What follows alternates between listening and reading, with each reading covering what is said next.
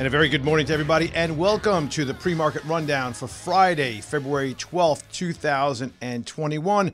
I'm Andrew Horowitz. I am the co-founder of TriggerCharts, and we're going to go through a lot of information this morning. Before we do so, I want to mention this disclaimer at the top that this is for educational purposes only. Past performance is not a guarantee of future results. And of course, as with all investing, you can lose capital, all or part of it, by making investments, and make sure that you understand that you should consider this only for educational and use your best judgment when investing. So here we are in the mid part of February. I think the big buzz has been all around some of the hot meme type of stock names, right? This retail craze that they're turning the attention to, which may or may not actually be all about retail. But that is what we're led to believe, that the Robinhood traders and the retail investors are just in all of these hot areas, blowing them up, blowing them down. The latest discussion that we have is, well, look at, they all turned towards the pot stocks. And if you see what happened there, they all jammed higher and then came down significantly. Of course, we have that along with the big news that Bitcoin hit an all-time high, above 48,000 and change just yesterday. Last night came in a little bit. With that, I've done this before. I'm going to throw out a poll for you because I want to know a little bit more about what you're doing compared to where we did it last time. And once we get your answers, once we get your results from this poll, I'll kind of go through, well, how has it changed over the last, I think it was about 6 weeks ago we did this. So in front of you, you'll find a poll that should have popped up somewhere, or something's blinking on your screen somewhere. And if you would fill that out, we'll go through that in a second. I'll get to that in a second. So, yeah, the pot stocks have been the latest craze, recently busted. We'll go through some of those stocks, and I'll show you really what you should have been looking for and how to either get on board, stay away from it, or maybe even get out of them. Oils and commodities, well, or I should say crude oil and energy and commodities. We have this reflation trade that is going on, continues to be so. It's been one of the hottest areas. If you look at some of the ETFs that invest primarily in energy-related stocks, then you have a pretty good idea of how strong this rally has been. And with oil approaching, we have Brent and we have WTI, but WTI approaching, what, 58 and change, and Brent over 60, there has been incredible turn, especially when we think about how there was that negative $40 per barrel print back in 2020, back in March, I believe it was. And a lot of that is due to the fact that there is the hope, the idea that we're going to use a lot more oil as we open up, as we are driving more, as planes are flying, as boats are cruising, which kind of flies into the face of really what reality is, and the fact there's a lot more electricity being used for the for cars. And as we're going more and more towards electric, or at least energy, clean energy style, whether it's LNG that Amazon recently purchased a massive boatload of trucks from Cummins and Westport WPRT. NASDAQ continues to attract bids. Right now, we're seeing the NASDAQ on the top here, down about 40 on the futures. Usually what we find is that right on the open, there is an incredible burst of excitement. And if that doesn't play out right about, I would say 10 o'clock in the morning, there's another burst, and then at about 12:30, it seems that there is a combination of market open, play out the news, let's see what happens, wait and see, 10 o'clock, we start perking up again, things don't do so well, or if they do, European markets close, and then everybody starts trading over here. The futures on the Dow are down about 45, on the ES down about 11. There's some fair value in here that will actually be a little bit better on the actual open. Bitcoin trading at about 47,600 right now. So with that, the poll's about to close. So we got a couple of people that looks like need to vote. So just do that, and we'll just follow up on this and then come right back to it. All right. So one of the things, I mean, listen, if you've been following along with what has been going on and wondering, hey, what's happening and why are things doing what they're doing? Why are we seeing these little bulges? You may not want to call them bubbles. Why are we seeing these bulges in certain areas? Well, what we're seeing is that the continuation of all the talk, the continuation and continual talk, the never-ending talk about stimulus, low interest rates for a very long period of time, 1,400 stimulus checks Where are they going? What are they doing? Well, they're making their way in the market. Have you looked at the stock of Rick, R-I-C-K? What is Rick? Well, Rick owns, you know what Rick is, right? I mean, look at this chart. Since the low, okay, back in March when it was about $6, all-time high. Used to be called Rick's Cabaret. They own all the strip clubs. I mean, they're strip clubs.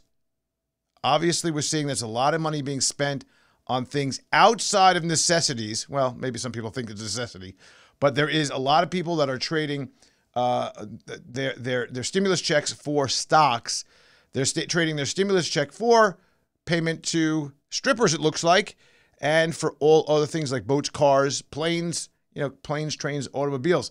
So this is leaking into the market, and what we're having is a lot of traders seeing that the market's going up, creating this frenzy, and we're looking at things like what happened with GameStop and AMC, Build-A-Bear, BlackBerry, and now the pot stocks.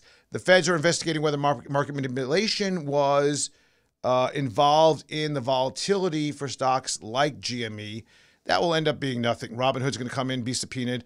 We'll find up some things. They'll get a slap on the wrist, and then we'll move on. That's what's going to happen. Let me end the polling real quick. We have a short period of time to talk about everything. So your favorite crypto trading instruments, 10% of people are doing original, directly with maybe any of the platforms that we know about, Coinbase, etc. 10% are doing futures. 20% are doing ETFs. There's only a couple of those out there. 60% of you are doing no crypto trading. Now, this is not the same group, so this is not scientific, but here's the point. That about 6 weeks ago, there's about 80+% that was not doing any crypto trading. Nobody was doing futures. There was a couple percent on the ETFs, and I think a couple of percent on direct. So we're seeing that a lot more people are getting involved in this, and that makes sense as this price just keeps on going up and levitates. The scarcity value is pretty interesting in terms of that. We talked about this. I talked about this at length. If you haven't heard the podcast, write this down. Anthony Pompliano, who is a major Bitcoin bull, talking about the whole idea of digital finance, DeFi, the blockchain. We had a great discussion talking about all the elements on the Disciplined Investor podcast. So it was last week. It's running right now. If you want to check it out, I really encourage you to listen to that podcast because that does give you a really good insight of what's happening. The themes that we have going on right now. Well, the Fed continues to pump. We know that. The KRI is overheated to some clusters. Let me kind of take a look at that. And let me stretch this out. This is the key reversal indicator. I look at this on a regular basis. I want to know what's happening with the markets and exactly understand where we are from an overbought, oversold, overheated level. And what I look for all the time is pretty much the same thing. It's pretty easy. This is one of those very easy to understand indicators. It only does one thing. That's all it does. It looks like this. You can't change anything. You don't want to change any of the symbols. You don't want to put anything else in because nothing else will work unless it stays right out of the box like this. What you want to do is find these key points of inflection where you're starting to see the overbought or oversold, right? Where you see some of these clusters forming or even some of these, see we have 4 of them right here. And then you start to see that rollover. Now we're starting to see that same situation drive here. Now I want to, let's see if I can do this here. Go out a little bit. Yeah, this is what I want to do.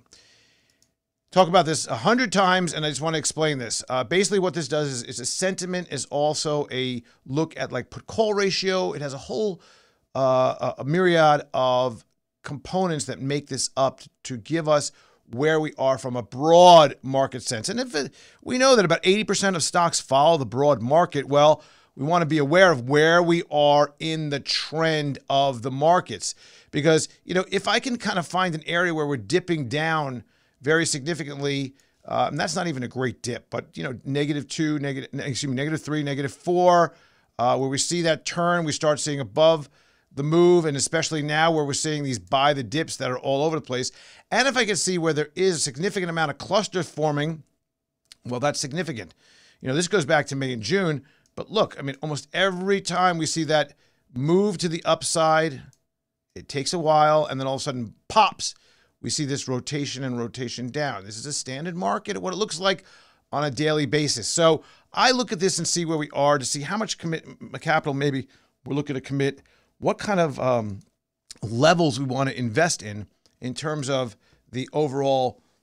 So in other words, if we have confidence that we want to enter a trade on the long side, for example, well, if that is the case, and if we are actually inside of a market where it's getting overheated, maybe I commit less capital to that trade than I usually would. So if I have a unit, let's say that is $5,000, $10,000, whatever your unit is. If I have a unit that's $5,000, and usually I'll enter a trade with a 2-unit up to a 5-unit, maybe I'll start with a 1-unit.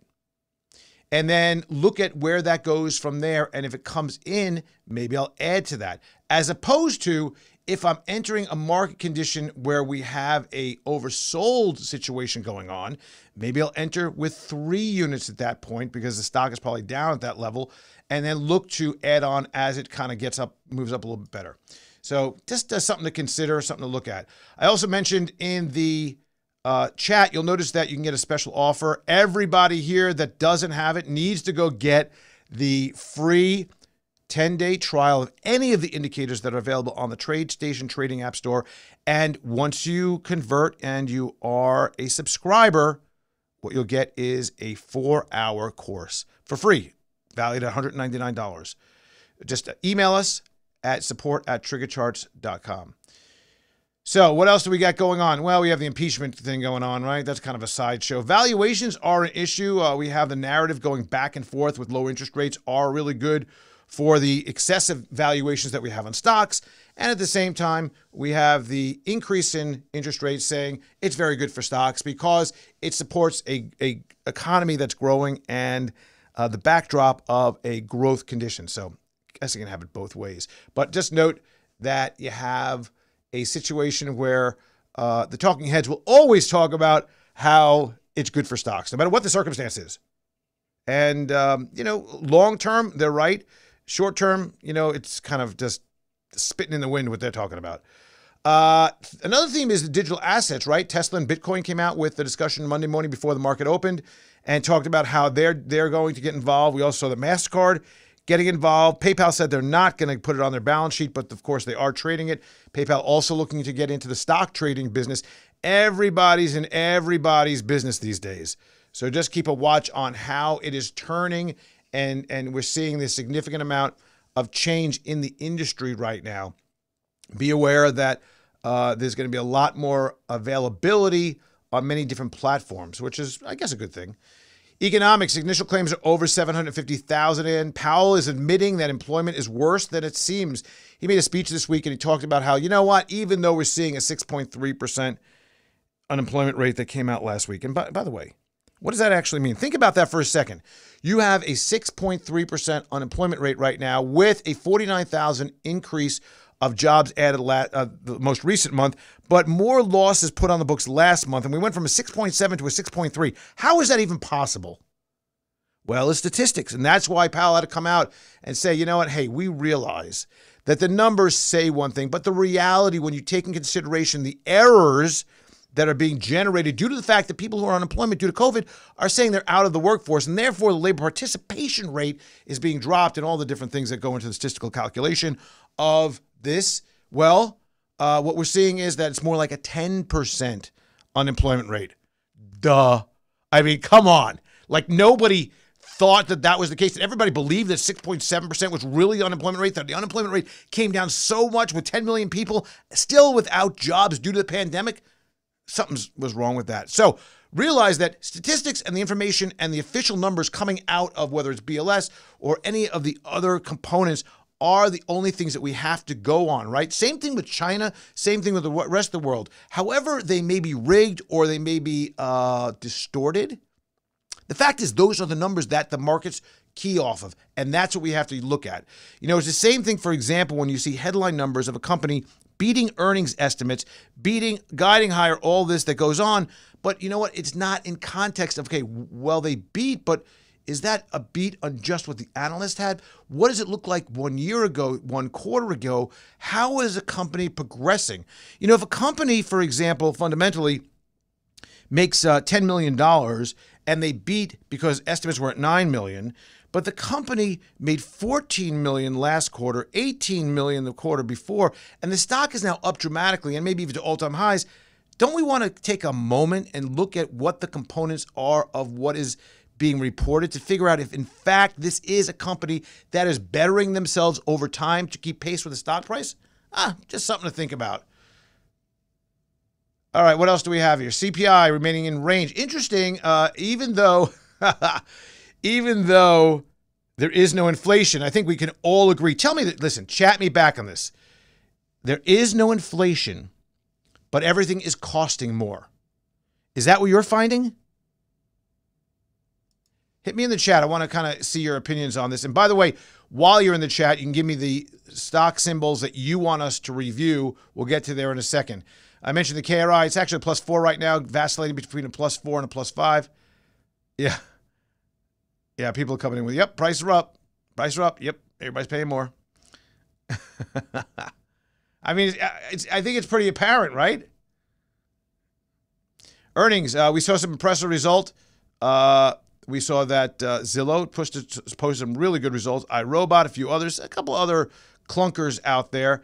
Economics next week. Actually, next week is heavy. This week was light. Next week is heavy. We're going to be seeing housing starts, PPI, retail sales, the FOMC minutes. We're also going to see Philly home sales, Philly Fed home sales and inventories. We'll talk about some of this. Again, I talked about the 4-hour coaching. So let's get to some of these stocks here. Let's see what's happening here.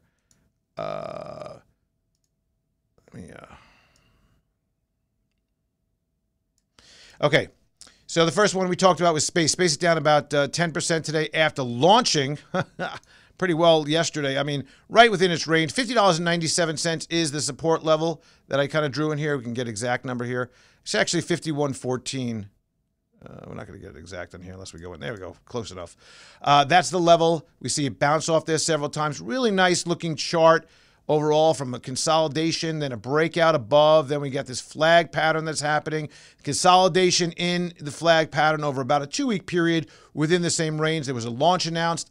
This stock, obviously, is a SPAC. It is the Virgin Galactic. It is looking to take people to space. Richard Branson, Chamath Palihapitiya, however you pronounce his name. So just something to look at. I like this overall pattern. It is funky. On buybacks, I like to buy a little bit. I actually pulled out a good amount of my personal money. I bought this at about 10, so just full disclosure. I pulled out a good amount of my money as this thing ramped up right about, probably here at the 55, 56 range. I may look to actually add to this if we can get down closer to this level of support and have it hold. Sundial. Okay, the reason why I want to talk about this is one of the pot stocks that happened. You probably know Tilray better, and even more so. Let's actually stop for a second and let's look at the pot, the marijuana ETF. Now, this thing has been in a sideways action for a while. Took off. This is now this daily. So let's look at this. In 2021, went from about 14, doubled up, right? Now, I thought this was going to be an interesting play after the November election as the potential for pot was going to be legalized on a more active basis.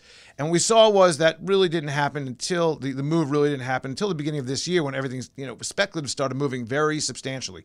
And then it just took off. And then the Reddit crowd got involved in it, of course, and just wrecked it all up pretty good, up to about 35, and then turned down about 50% yesterday. Now, if you look at this pattern, there's a couple things up here that you really need to understand. And when I put this on here, for example, you'll see it even better. When you get this radar in part of the Commander series that we're looking at right now, you get the altimeter, which are the 3 lines. You get the autopilot, which is the coloring and the signaling of biases on the long and the short side. And then you also get the radar, which gives you a granular view of the volume and price, or we call it basically the important levels that you should be looking at. One of the things that we really want to see here inside of what we have a market profile is the shape. And we look at the shape here, and I've talked about this before, and I really want to bring this out on this one. We have this lowercase b. You see that you could see right inside of here? Well, when you see something like that, you realize that there's really not a lot of overhead opportunity once you get above, but yet more importantly, the potential for a drawdown is very strong back to support. There's not a lot of volume that goes up here. So this short squeeze that happened, when you go up and you started moving to the upside here was really at limited volume. And once you kind of broke down below about the 29 level, currently trading about 24, down about 5% today. Once you broke down about around the 29 level, that was really a problem. There's really no support here. We have no altimeters that are significant here. A brand new one was drawn yesterday, baseline at about, where was it? There we go. 21 and 14. But this range from 33 to 21 is a really difficult thing to really try to trade. So when we go back to Sundial, there's 20 of these names that you can look at. Down 17% today, but was as high at 396 yesterday. Did a major reversal down yesterday. And again, look at this. This is another. See the B here? Do we see that? You just take kind of a mental pen. You can see the B. Versus these kinds of ones. This is a capital B. This is a normal distribution of capital D. So when you see this kind of radar, this one right here, you know that there really is not a lot of room inside of this area where there is no volume. And the potential to reverse is very high. So this could have been a really good short position for somebody. Tilray was the other one. Tilray also had the same kind of look that we saw with MJ ETF, because this is pretty much a big part of it, but basically the same, little B right here has a new altimeter form. Question came in: Can we address? Can May address TriggerCharts in a strategy? Example of close is greater than a long entry than buy. We do not have this in a strategy, and I'll tell you why. Because it's misused. I find that strategies are misused dramatically. Not every stock trades like every future, not trades like every currency. And you have to really understand that while there are very clear signals that we color, you can see from the top part of the radar screen that gives you the alerts, of course, and the biases and where we are, down to the radar and the autopilot down here, as well as the altimeter. The problem is that I have found in my experience that when we create strategies, they are misused. And I'd much rather you take that extra 30 seconds once you get used to looking at the charts and make that discerning decision by combining things like the aileron and looking where the trend is and where the momentum is, where the axis is from the point of view of, which is actually looks pretty good still, which is kind of interesting. And then also look at multiple time frames looking left, because it's not just the one breakout. So let's see if I can give you a couple other ones here. GameStop, same discussion, right? This giant move up, this giant move down, kind of resting exactly where it should. We pushed this. This is right about there. 45s is the low end. Probably got close to that the other day. This is another stock that we've been looking at. Look, we can see that we have that box I drew that time before. 48.77 was an area that I thought, hey, that has to get above. But let's kind of look at this. This is SPAC also. There's a question that came in. How do we search for SPAC? Is there any notification of these stocks that once they make the exchange? So SPACs usually have like this weird look. You could kind of see them like this. They're like at $10 forever. Well, this one was a little bit higher. Let me show you this because space will give us a good, I think. Oh, yeah. See that? That's telltale of a SPAC right there. See that tail at $10 forever from 2/3/19 to 11/12, and then somebody got wind of what this was.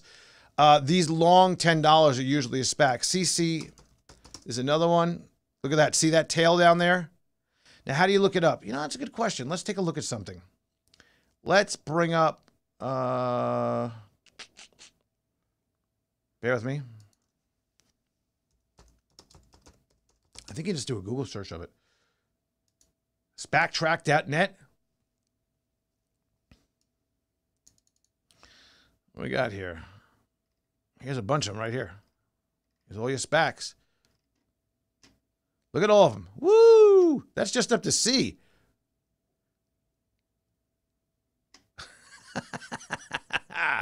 So we could probably go like SPCE. I don't know if that will work.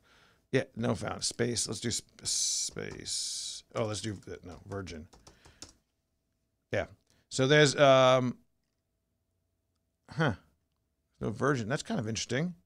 SPACtrack. Oh, because it's post IPO. So you get a pre-IPO that come out here. These are the pre-IPO tech and how much money they listed and how much money they got in there. I mean, look at the amounts here. ACAH. ACAH. Let's look at that, if that even comes up. ACAH. No, so these are pre-IPOs. Was that the right symbol? ACBA? I don't think these will come up. But you can keep a watch when they do, so those are not coming up. So we got to go recent IPO.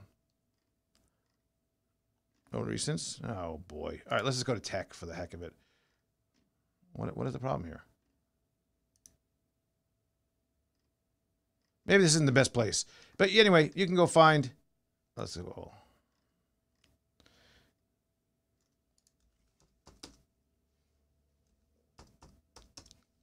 Maybe I'm still, I don't know. Something I'm not doing right here. Anyway, you could go look those up and find them. There's all sorts of ways to find all those. QS. Okay, back to this for a second. We're looking at this one. And this one does lithium batteries. Kind of interesting. So where is it trading right now? I want to get close in here. Right now it's trading at what? 51.25. So it's right above. That's kind of good. It's right above this line, 50.40. You still have some overhead resistance at about 54, up about 14%. Who knows what the news is today? It could be anything. I thought this was an interesting one. PetMed Express. Now, this was that whole mania that went on with all the GameStop and some of the pot stocks, and there was a big move up. And I'm not sure if there was earnings there, but what I do like about this is if you were to draw a line on this, and I think this is an interesting stock to take a look at. From a fundamental standpoint as well. But if you take a look at this, we bought this for our clients yesterday, actually, full disclosure. You know, about 34, 35, we'll call it round number, has been support. Currently trading at 36, up a little bit this morning, but that's on light volume.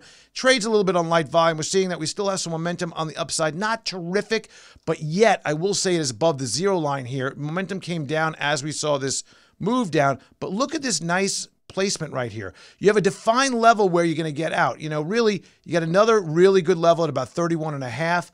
So trying to look at a 1 unit type of entry into this kind of interesting stock, I thought. Laser. We've been talking about this range that it's been trading in, up nicely yesterday, up about 8%. And of course, what we're finding is up one day, down the next, up one day, down the next.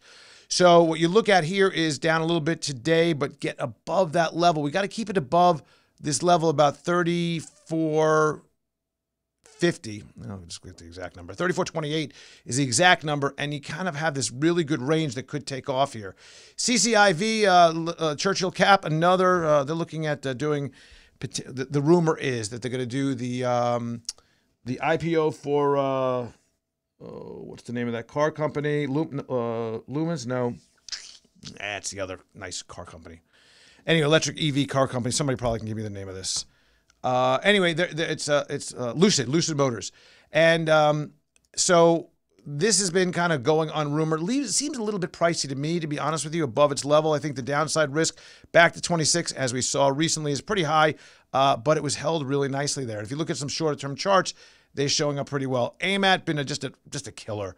Above the line, you're seeing this nice move. You can somehow call this a flat base cup and handle concept, but it did close above. SMH been on a tear also. This is the semiconductors, major shortage of semiconductors.